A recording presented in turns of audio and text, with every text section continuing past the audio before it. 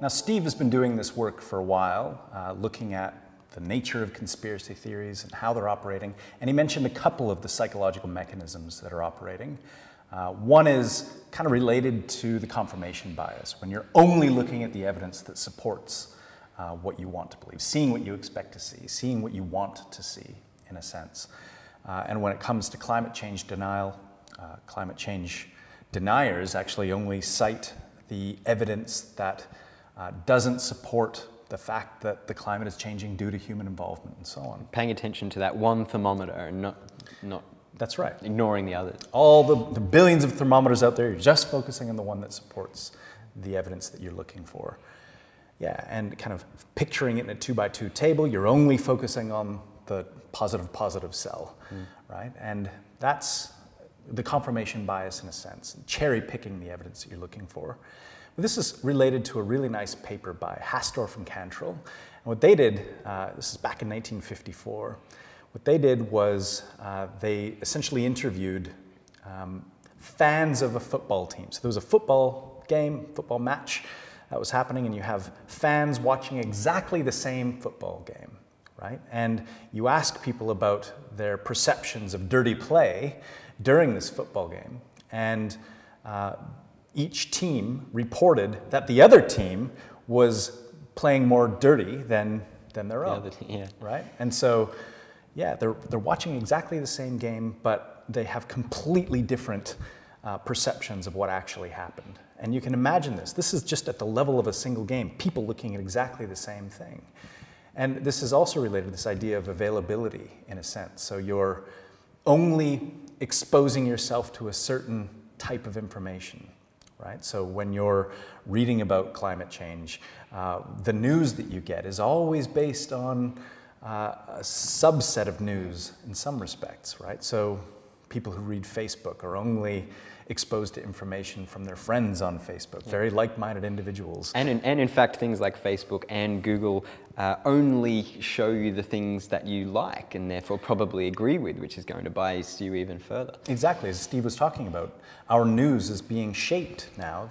The information that we get on the web is being more and more encapsulated. So when you do a Google search, it's catered to you in a sense. So the information that it pops up is not the information that I would get when I do the same search, which is fairly strange, the same as Facebook and everything else. So we're, in a sense, suffering from what's called false consensus, right? So you have this perception that other people think the same way that you do. Now, we asked a really nice question at the beginning of this episode, beginning of the course rather, in the About You section. So we asked people whether they've had anything strange happen to them that science can't really explain. So we asked people that question, and half of the people in the course, tens of thousands of people, said yes. Also, tens of thousands of people said no. So roughly 50-50. We had a nice split between the two. So half the people said yes, something weird has happened to me that science can't explain, and half the people said nope, nothing like that has happened to me.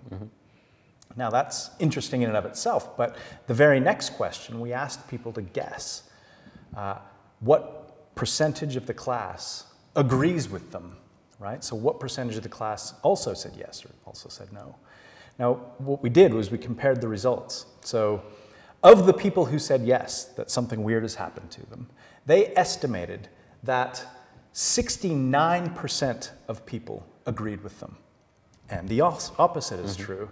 If the people who said, no, nothing weird has ever happened to me, said that 64% of people agreed with them, right? So this is massive. This is I didn't expect, actually, the false consensus effect to be so big in this case, but it's huge. So people literally think that people agree with them, right?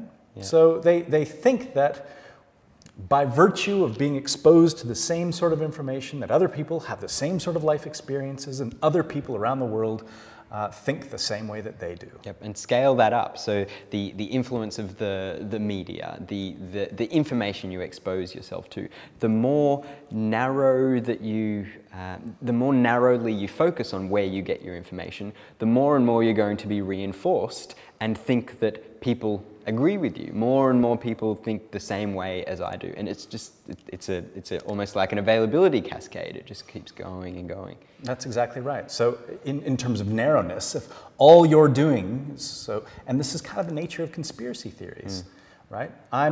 If I'm a climate change denier, it's very unlikely that I'm reading the scientific evidence for and against climate change, right? I'm focused on this one small bit of evidence. I surround myself with like-minded people who also cite the same sort of evidence, and it just keeps building and propagating, exactly as you said. The anti-establishment bias is operating as well. So if the government or an official body releases some information and says, here are the data, this is what's happening in the case, well, that's not just ignored, it's taken as evidence that the opposite is happening. So if the authority, if the official body says one thing, then it's probably actually the opposite thing that's going on. So yeah, it's going to be really difficult to change your mind, probably unless you have some help. So unless somebody is helping you through the 6 leads to find out whether you are focusing on particular information, falling prey to the confirmation bias, it's going to be really difficult to change your mind and get out of that sort of thinking.